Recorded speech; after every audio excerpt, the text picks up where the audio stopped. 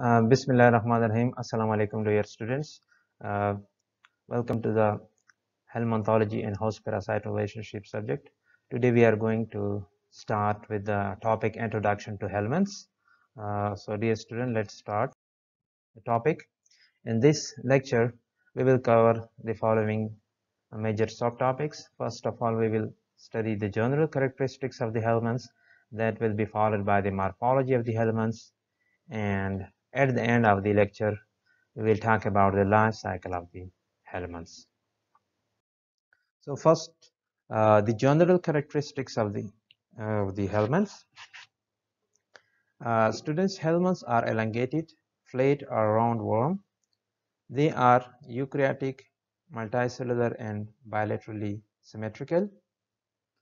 Helminths belong to the two phyla. Number one, phylum Platyhelminths, that are also called flatworms.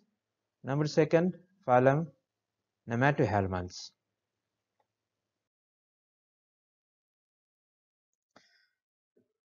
Helminths are subdivided into three major classes. Class Cystodia, that are also called tapeworm. Class Trematoda, also called flukes or digenines. Class Monogenia, that include ectoparasites of the fishes, and usually they do not infect human beings. So phylum Nematohelminths. The morphology of the helminths. Helminths exist in three major morphological forms. Number one is adult form, or also called the worm. Number second is the larval form. Number third is the egg form. Adult form of the phylum Platyhelminths.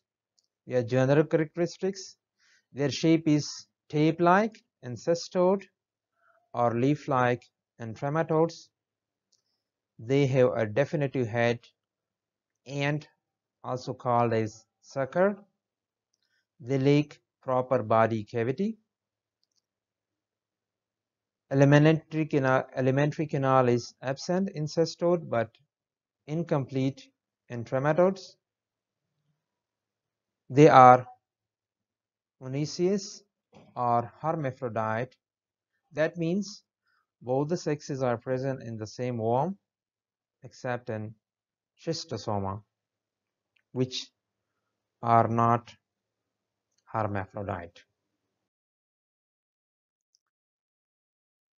Now let's talk about the morphology of the helminths. Helminths exist in three important morphological forms that we discussed previously. So coming to the phylum Nematoda, their general characteristics of the phylum Nematoda are: they are evolutionarily more developed than platyhelminths. They possess a definite body cavity, space between body wall and alimentary canal. Alimentary canal is completed, that is starting from the mouth, and it leads to the esophagus, intestine, and ending at anus. They are dioecious, that both male and female worms, they are separate. Their nervous system and excretory system are rudimentary, and there is no circulatory system present in phylum Nematoda. The next morphological form is the larval form. There are various larval forms of the helminths found in man and in other hosts. In cestode, following morphological form they are present, that are cysticercus, hydated cyst, conarius, cysticercide, Coricidum, procercide, and plerocercide forms exist in cestodes. The larval form of the trematodes, they are Cercaria, Metacercaria, Radia, Mycelium, and Sporocyst. Larval form of the nematodes include Rebatiform larva, Filariform larva, and Microfilaria. Now talks about the other important morphological form of the helminths, that is egg form. Based on their reproduction, helminths can be classified into the following major forms: oviviparous, viviparous, and ovoviviparous. Oviparous, most of the helminths, cestodes, trematodes, and many nematodes are oviparous. That means after fertilization, the adder worm lay its eggs. The next one is the viviparous. Only few nematodes directly discharge the larval form after fertilizations. Example include filarial worms, Rhynchonoculus, and Trichinella. The last one is the ovoviviparous. They lay egg containing larva that immediately batches out. Example includes Strangulites. Various helminths have distinct morphology of the eggs, which can be used to differentiate the helminths.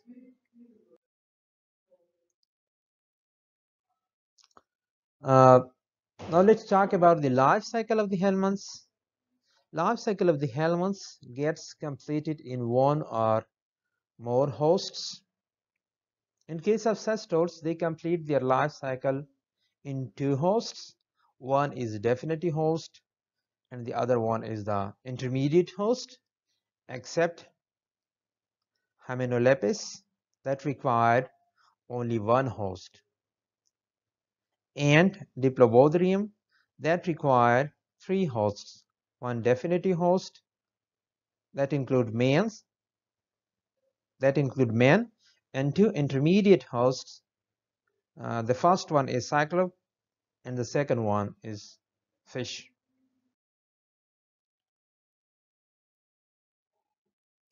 Life cycle in case of the trematode, they most of the time require three hosts, one definitive host, that is most of the time man, and the two intermediate hosts. First one is the snail and second aquatic plant or fish. But there is exception in case of cystoschomes that need two hosts. The definitive host is man and intermediate host is snail. In case of nematode, they complete their life cycle in one host, that is man, except filarial worm that need two hosts. One is definitive host, that is man, and intermediate host, that is mosquito, and Rhynchonoculus that need two hosts. Definitive host is man, intermediate host is cyclops. So that is the end of the first online lecture. Thank you very much. And if you have any questions or query, please submit it to the CUST KCMS and then we will respond to you. Thank you very much. Goodbye. See you next time.